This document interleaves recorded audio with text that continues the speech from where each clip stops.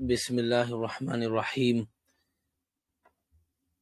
الحمد لله رب العالمين وأشهد أن لا إله إلا الله وحده لا شريك له وأشهد أن محمدا عبده ورسوله صلى الله وسلم عليه وعلى آله وأصحابه أجمعين أما بعد قال الإمام شيخ الإسلام محمد بن عبد الوهاب رحمه الله تعالى وغفر له في رسالته نواقض للإسلام الثاني من جعل بينه وبين الله وسائط يدعوهم ويسألهم الشفاعة ويتوكل عليهم كفر إجماعا.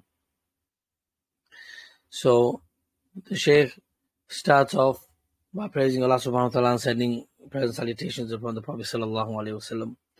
And then he moves on to continue, and he says, where the original author of the book, Shaykh al-Islam Muhammad ibn Abdul Wahab, may Allah have mercy upon him, in his treatise, this small book that we're reading called the Nullifiers of Islam, Nawaqidul Islam, he said, and second, so now we finished the first nullifier, and that was the nullifier of shirk as a nullifier of Islam. And now we move on to the second nullifier. So the Shaykh says, Athani, meaning the second nullifier, whoever makes between him and Allah an intermediary, or one who puts something in between him and Allah, so he can go through this intermediary to reach Allah subhanahu wa ta'ala, and calls upon them, and does dua to them and calls upon them, etc., and asks them for intercession and trusts them, then this person who fits this definition has disbelieved, left the fold of Islam, disbelieved. And the Shaykh explains, so Shaykh Abdur Razzaq Al Badr, he explains this. He says, قال المصنف رحمه الله تعالى الثاني أي من نواقض الإسلام من جعل بينه وبين الله وسائطه يدعوهم ويسألهم الشفاعة ويتوكل عليهم فقد كفر إجماعا. What we read earlier, that whoever puts between himself and Allah subhanahu wa ta'ala an intermediary, whoever that may be, and then asks their praise and asks them for intercession and trusts upon them, then this person indeed has disbelieved in his. So then the Shaykh goes on to say, هذا الناقض داخل في الناقض الذي قبله. So I'll just mention this before we continue reading, that the Shaykh says that this nullifier, it's within the nullifier that preceded, i.e. the first nullifier of shirk, because obviously this second, if you haven't noticed already, this second nullifier is actually committing shirk, and it is a part of the first nullifier. And the Shaykh he continues, he says, إلا أن الناقض الذي قبله عام يشمل كل أنواع الشرك وجميع أفراده وهذا الناقض خاص في اتخاذ الوسائط الذين من خلالهم يتقرب العبد إلى الله عز وجل زائما أنه يقربونه إلى الله ويدنونه منه قال الله عز وجل عن الكفار. So the Shaykh says that if we look into the affair, then the first nullifier that in the previous lessons that we've covered, he says the first nullifier is general, it's am, and it covers all of shirk, all the different types of shirk, of course. And he says, but this nullifier, the second nullifier, although it's shirk, it's more specific. It's specific to taking intermediaries in between you and Allah Jalla wa Ala. And these intermediaries are used by the servant of Allah, or the slave of Allah, to seek nearness to Allah Azza wa Jal.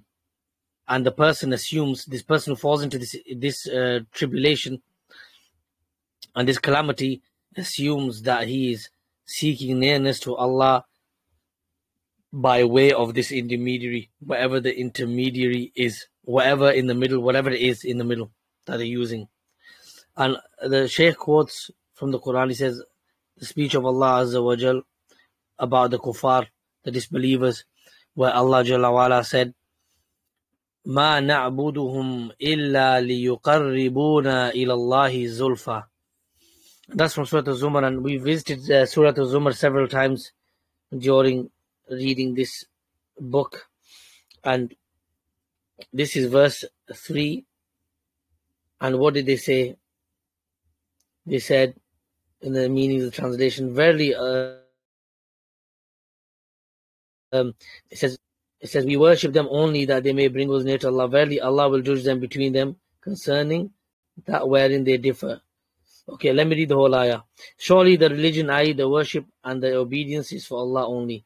And those who take awliya, protectors and helpers besides Him, say, we worship them only that they may bring us near to Allah. Yeah, this is what they say. We worship them only that they may bring us near to Allah. I.e. they use these as intermediaries to seek nearness to Allah subhanahu wa ta'ala, like they say here. The Shaykh says, أنهم اتخذوهم واسطة بينهم وبين الله سبحانه وتعالى ليقربوهم إلى الله وليدنوهم منه تبارك وتعالى. وعللوا هذا الاعتقاد الفاسد والدين الباطل والكفر المشين بأن ذنوبهم كثيرة وتكسيرهم عظيم وجاه عند الله وأهل مكانة ومنزلة ولأجل هذا فاتخذوهم وسائط يقربونهم إلى الله سبحانه وتعالى. So, on the basis of these people doing this, is that where the Shaykh mentions here that they take these intermediaries besides Allah subhanahu wa ta'ala to seek nearness to Allah, and they have this belief that they fall short, and they fall into so much sin, and they're always falling short. So they feel with the erroneous understanding that they need something between them and Allah to reach nearness to Allah subhanahu wa ta'ala, because the thing that they use as an intermediary, they believe it to be, for example, it was a righteous person, or the person has a high position and status with Allah subhanahu wa ta'ala, so they use this. This is their reasoning, their false reasoning. And by this, they end up becoming shirk. So the Shaykh explains this to us. So that's why they take these intermediaries. So the Shaykh, he continues, and he says, وَمَنِ اتَّخَذَ بَيْنَهُ وَبَيْنَ اللَّهِ سُبْحَانَهُ وَتَعَالَى وَاسِطَةً يَعْبُدُ اللَّهَ جَلَّ وَعَلَى عن طريق هذه الواسطة أو يصرف العبادات لهذه الواسطة زائما أنها تقربه إلى الله عز وجل، فهذا من الإشراك بالله جل وعلا، كما مر معنا في الآية ما نعبدهم إلا ليقربونا إلى الله زلفى. So then the Shaykh says, whoever takes an intermediary between him and Allah, by that worshipping Allah Jalla wa Ala, by using an intermediary, right? By channeling his worship through an intermediary instead of directly worshipping Allah, as we all should be doing.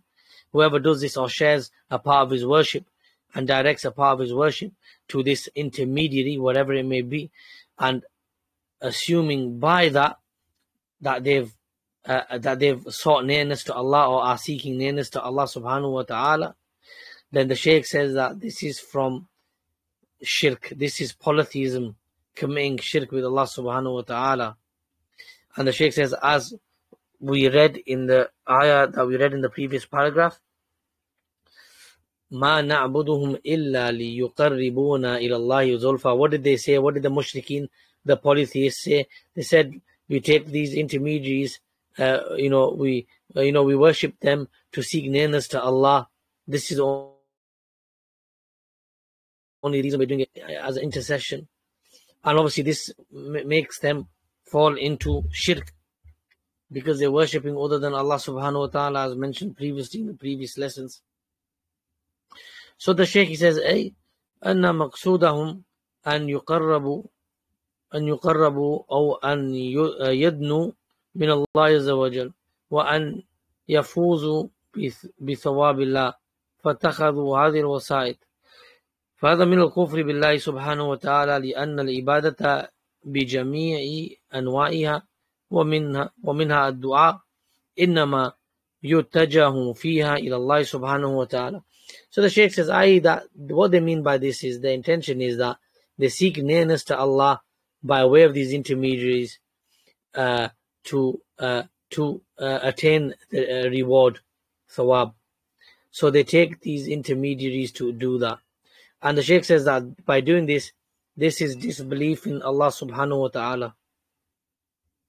He says because worship, all worship, the whole entirety of worship, all of it, with all of its types, and from it is dua, as an example, is for Allah. So it should be directed to Allah subhanahu wa ta'ala only. It's to be directed to Allah subhanahu wa ta'ala only. And from that, from the many types of worship that we've discussed in previous lessons and in previous books, whoever's attended those lessons or listened to them, then we know that from the types of worship is dua, supplication. So the Shaykh, he continues, moves on to the next paragraph of this page here, the first page that we're on. He says, وَالْمُصَنِّفُ رَحِمَهُ اللَّهُ تعالى أفرد هذا الناقض بالذكر مع دخوله في الذي قبله لكثرة وقوع هذا الناقض في الناس. So let's just stop there for a second and just ponder over what the Shaykh said. He says that the author, may Allah have mercy upon him, the author of this book, he says that he singled out this nullifier by mentioning this second nullifier, and by mentioning what came before it, which was shirk, the first nullifier. And he mentioned this second one, i.e. taking intermediaries alongside Allah, putting something in the middle, in between you and Allah, to seek nearness to Allah. He goes, the Shaykh, he says that the author mentioned this because how popular this error is with the people even today. How popular this big error which leads to shirk is with the people. It's well known amongst the people, unfortunately. And so this is why the Shaykh has mentioned it here and has mentioned it as the second nullifier. So the Shaykh goes on to say, he says, فَهُوَ مِنْ أَكْثَرِ أَنْوَاءِ الشِّرْكِ وُقُوعًا. And he says that this is, therefore, by way of that, the act of shirk is mostly in this category. Use of intermediaries, calling upon intermediaries, going to some grave or some so-called, whether they're alive or dead, and going and doing dua to them, and all this kind of thing that happens in this day and age and in previous times as well. And it's unfortunately a well-known thing, sadly, and this is what leads them to shirk, and it's the most popular form of shirk because of that. And the Shaykh says, وَأَكْثَرِ مَا يَكُونُ أَيْضًا تَلْبِيسُ أَهْلِ الضَّلَالِ وَإِمَّةُ الْبَاطِلِ فِي هَذَا الْبَابِ. And also that the people of misguidance, this is how they trick the people. This is the easiest way, from the easiest ways they trick the people into committing shirk, by saying, oh, this person's wali of Allah, this person is such and such a good doer, salih, righteous person, go to his grave, do this, do that. All the previous examples I mentioned have been mentioned in previous lessons. This is the easiest way that a person can be misguided, because he's not expecting it. And it's like, oh, you're only just putting somebody in between you and Allah because you're a wrongdoer, you're a sinner, you have many shortcomings. These people are good, they have a station with Allah, they have a status with Allah, so you have to go through them. Obviously, this is all false and leads to shirk. So then the Shaykh says, حيث دخلوا على الناس وعلى العوام والجهال ببعض الشبهات التي حرفوهم من خلالها عن التوحيد إلى التنديد، فقولهم أن هذا الشرك إنه وسيلة إلى الله، وقولهم إن هذا هو المراد بقوله وابتغوا إليه الوسيلة. إليه الوسيلة. So we'll just finish here. So the Shaykh says, from where, from there enters upon the people, the general folk, and the ones who are ignorant, some doubts that occur in their mind because of this, and because of these doubts, they go off the tracks. They go off the track of Tawheed, and they end up setting up rivals alongside Allah, i.e. partners alongside Allah, and they end up committing shirk. Like their speech with regards to this shirk, that they say, oh, this is a wasila, this is a way to Allah. We're just using this person in or intermediary or whatever it is. It's a way to Allah for us reaching and seeking nearness to Allah. So, inshallah, what we'll do is we'll stop here because I'm having difficulty speaking. I have a sore throat. I don't know if you can tell already, and I'm fasting as well, so it's not helping. So, inshallah, we'll stop here. And we'll take a break here and cut the lesson short. But inshallah, we'll continue from this section, this page, inshallah, next week. Hopefully, inshallah, I'll be feeling better from next week. I think we'll fall on Eid, so there may not be a lesson next week. But inshallah, if there isn't, I will let you know either way. And we'll continue after a couple of weeks, and if that is the case. But either way, next lesson, whenever that is, either next week or the week after, we'll start from this point where we left off, inshallah. Obviously, excuse me for cutting the lesson short, but I'm having difficulty to continue with the lesson.